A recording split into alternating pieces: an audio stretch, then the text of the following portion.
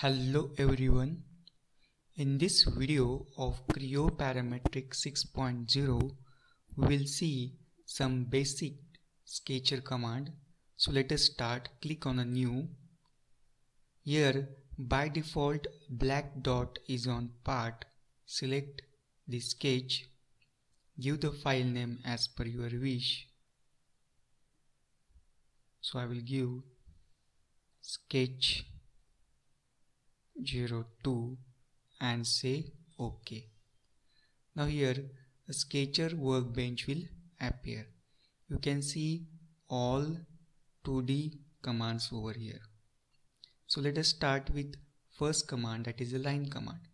So in order to select the line command, you have to left click on mouse button and select it. Now draw a horizontal line like this, or you can also draw a vertical line like this.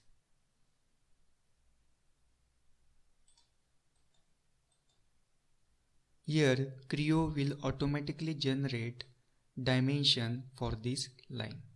You can change the dimension for this line by double clicking on dimension over here and change it to 15.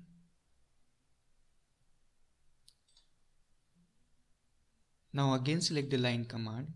Here you can notice that whenever you draw a horizontal line or vertical line, you can see a straight symbol in green rectangle. But whenever you are going to draw any kind of inclined line, then you will not see any kind of symbol. So this is my inclined line. Now in order to delete this, you have to just left click on the mouse button and drag the mouse and select it and delete. Now my next command is the rectangle command. In rectangle there are 4 types of rectangle which you can draw. So first one is the corner rectangle. So let us select corner rectangle. In corner rectangle you have to specify 2 corners of the rectangle. So this is my first corner and this is my second corner. And in order to come out of the command, you have to click on select over here. Now next command is the slanted rectangle. Now name itself indicates that we will draw a rectangle at some angle. So for slanted rectangle you need to define 3 points. So let me select first point, second point and third point of the rectangle. So in this way you can draw a slanted rectangle. Next one is the center rectangle. So here you need to first specify the center of the rectangle and corner point. Next type of rectangle is the parallelogram. In parallelogram also you need to define 3 points of the rectangle. So this is first point, this is second point and this is third point of the parallelogram. So in this way you can draw 4 types of rectangle in Creo as per your requirement. So let us go to the circle over here. In circle also there are 4 circle commands. So first one is the center and point. So here you need to specify the center of circle and end point of the circle. Then in order to come out of the circle command, again go to select over here. Now here you will see the diameter of the rectangle. You can change the diameter by double click on it. Let's say 12. Now next is the concentric circle. Now in order to draw a concentric circle, you should have already one circle available in your sketch. So from that circle you can draw a concentric circle. So select the circle and move inward. In this way you can draw inward concentric and then move outward. You can draw in this way concentric circle as per your requirement. Now next type is a 3-point. So in 3-point circle you need to define 3 points of the circle in this way. Now last one is the 3 tangent. So you will draw 3 tangent circle to a 3 lines. So let me draw 3 lines over here. Now select the 3 tangent circle, select the first line, select the second line, and then select the third line. So this circle will be tangent to these 3 lines.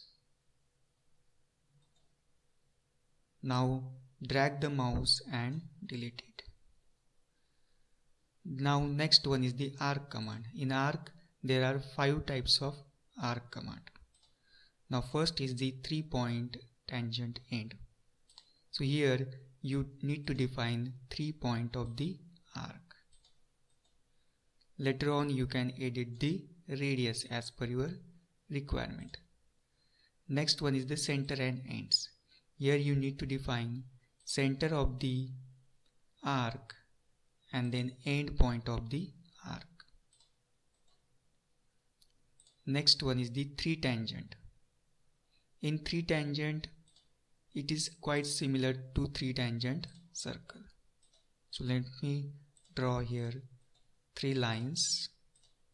So you can draw an arc which is tangent to these 3 lines in this way. So you can see an arc which is tangent to these 3 lines. Let me select it and delete it. Now next arc command is the concentric arc command. So in order to draw a concentric arc command, you should have at least one arc in your sketch. Okay. Now select the concentric arc command. So select the arc and move inward. In this way you can draw a concentric arc. Move outward.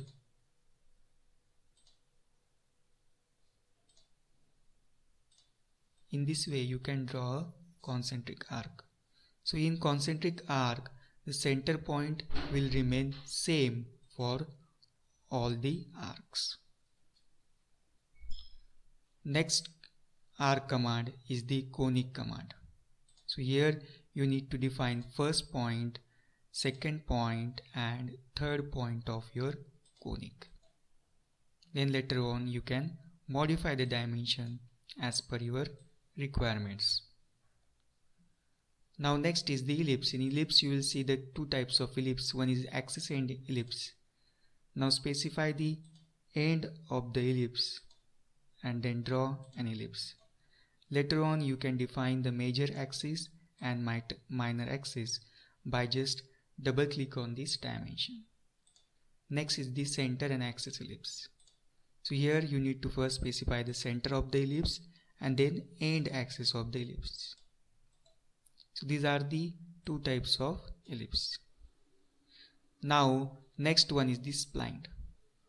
So select the spline command and draw the spline as per your requirement. These are nothing but the control points of the spline. You can move these control points as per your requirement. You can define the shape as per your requirement with the help of this control point. So this is the use of spline command. Hope you like this video. We will cover the remaining command in next tutorial. Thank you for watching.